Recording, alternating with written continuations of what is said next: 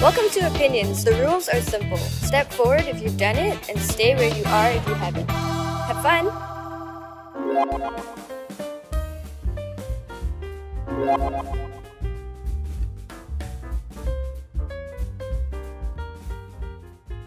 I work in the aviation industry, so we see more and more COVID cases coming from the imported cases. So once we have our cases neutral, then we can open up our borders again. We could avoid a lot of the imported cases, but at the same time, I feel like it should also be a personal responsibility thing. Even if, let's say, borders are open right now, I wouldn't travel just because I'm scared. I don't want to get the virus. You must first acknowledge that yes, when you close up the borders, a lot of things are affected, like you can't travel, the country may not prosper as well. But I think if it were to be done earlier, a lot of these things could have been minimized and generally people's health wouldn't be at stake. That's the main reason why it should have been done earlier.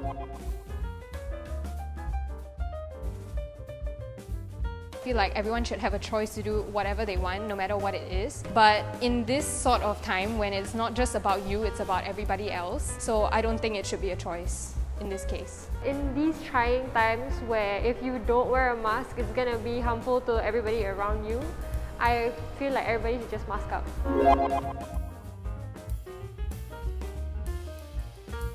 If you panic buy, you're actually hoarding everything for yourself. Maybe when you really need it, then you get it because there are other people out there. When it comes to this kind of pandemic, of course, people will be panicking. These people might panic buy to also buy it for their neighbors, for their loved ones, for their elderly, because you don't know what they have on their plate. But of course, if you're talking about people who are just buying just because they're just scared that it will run out, of course, that is very irresponsible.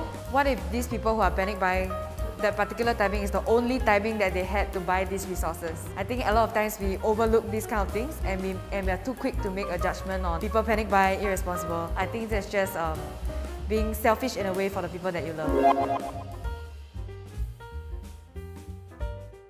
I think that safety distance ambassador is necessary to enforce the law. However, it's not actually very effective to go into restaurants, right? Because of people gathering around, then the owner will suddenly come in and say, oh, the safety ambassador is walking around outside. People will start to disperse. But I feel like it's only a temporary solution instead of a long-term one. There was once where they straight up fined the people because they were congregating in groups of more than 5. I would say they are fairly effective. When people see them, they are kind of effective in that way that it's there's a safety ambassador, I don't want to get fined.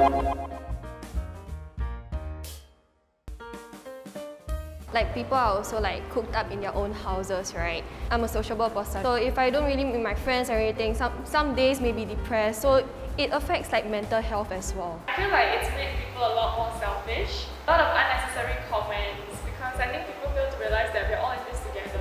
No one wanted this to happen. So I just think it's brought up a lot of unnecessary hate in the community. COVID has resulted in a lot of home-based businesses. That's the first thing I thought of, that's why I stood here, but I feel like I would change my view. The negative is stronger than the positive, now that I think about it. We've seen the nurse that comes home and her neighbour throws water on the person. It just shows how Singaporeans react to COVID. They're already risking their lives in a pandemic, and then they are away from their families a lot. They do so much for us, and yet there are still people criticizing them for the things that they are doing for the nation. We should be thanking them for everything that they're doing. If we were in that position, would we be able to do the things that they are doing? Personally, my mom is a nurse, so I've seen from the very start of the pandemic, they have really been working their ass off, and they don't deserve people hating on them. I remember reading this post about a nurse who only had 1 hour to change in and out of her uniform just to buy lunch. And I think that shouldn't be the case, because without these nurses, without these frontliners, we definitely would not be able to handle the COVID-19 situation. I work with people who are frontliners as well, and they got a lot of for that. Hey, why are you working outside? Oh, you're contagious, you are this, you are that, which I find it very disrespectful. When I enter a mall or whatever, they oftentimes don't even look at my phone. I have to show it to them. If there's nobody sitting at the entrance, it's a human nature thing, because nobody's watching, so we just walk through without even doing it. I feel like after a while it becomes very nature to us that we'll check in ourselves, we'll show the guy ourselves. I I definitely think it's a factor. Cases are increasing, but it's not like the only reason. I feel like there's a lot that goes into why the cases are increasing, like how the travel ban was not implemented correctly. We are all very kiasu people. The government actually implies a fine if you don't wear your mask. People have the mindset of not wanting to have another lockdown, so that is why my answer is that.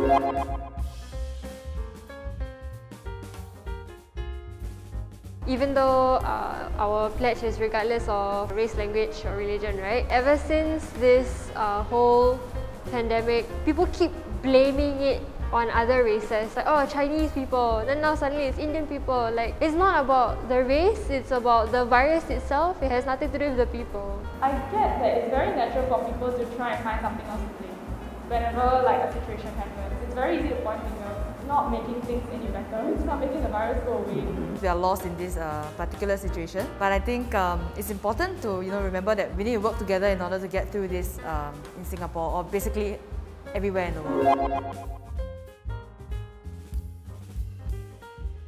The whole pandemic itself, it crashed my mental health because I was mainly just alone. I wasn't surrounded by people. I had no one to run to, no one to go to. Because of the restrictions and everything, my visits to the therapist also was reduced. I was literally all by myself. But I'm all better now, so. It doesn't really affect my mental health because I do TikToks. I just spend my time doing new physical activities like skating. You also distance yourself from your friends who are toxic. That's the best thing you can do. Disciplinary actions, yes, but punishments like enforcing fines or whatever, I don't think so. For example, if I were to sneak up to see my partner and I were to see a text from the government saying, we know where you are, whatever. I think that's more scary than imposing me a fine. There are many individuals out there who are not able to see maybe their extended family members. Me not being able to see my partner should not be even part of the picture. It's still not right. Again, it's not about you, it's about everybody else. It's about the whole nation, in fact. So I don't think it's a valid reason for you to break the rules. They should definitely be held accountable or given at least a warning. What if your other partner has a mental issue and the only outlet is you as their partner? I would like to change my answer, please. I mean, initially I thought it was like just warnings will do, but I mean, if you repeat it and get caught with it, then sure, punishment should be given out. Like, even though you may feel like you're not sick with the virus, you never know because like it's asymptomatic.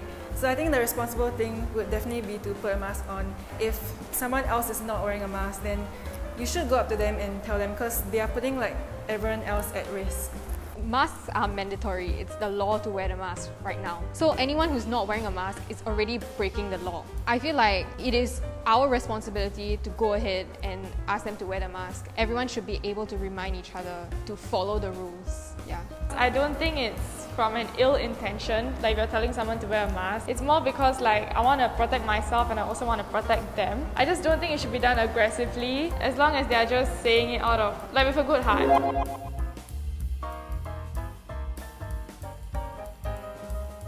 I think it's a very grey area because you never know their full story. So maybe if you see a story being posted on Instagram, perhaps it was taken like weeks ago or months ago. It's very hard for you as an individual to, be the pautokia, that's what they call it, right? I won't go to my neighbor and say, how many people are in your house right now? Everyone has their own responsibility to play. Like, I feel like the government should step in instead of like individuals who may or may not know the situation. I wouldn't go out of my way to go and check like what's everyone doing and then report people just for fun. But it's more of like, if I see a situation where it's clear that this could easily lead to the spread of COVID, then yeah, I think I would try to do something about it.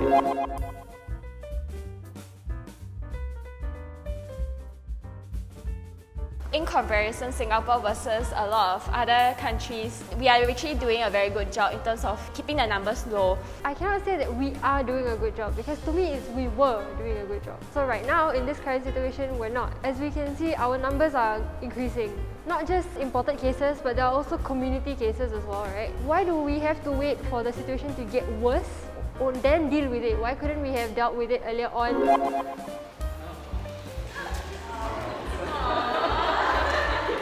I think it all shows that Singaporeans, we are adapting to the changes. There's no specific way to say whether we are doing really well or really not doing well. But I think the important thing here is that we are being updated. There's vaccinations coming out, things are getting better. And as long as we continue to adapt to this and continue to stay updated, continue to be there for one another, of course, we'll get through this together, just a matter of time. Some people say that Singapore is small, that's why it's easy to control. But I feel like on the other hand, because we're small, it's much easier for something like a virus to spread very, very quickly. And yet, we are able to follow the rules and mitigate it and stop it. So again, it's just a matter of time.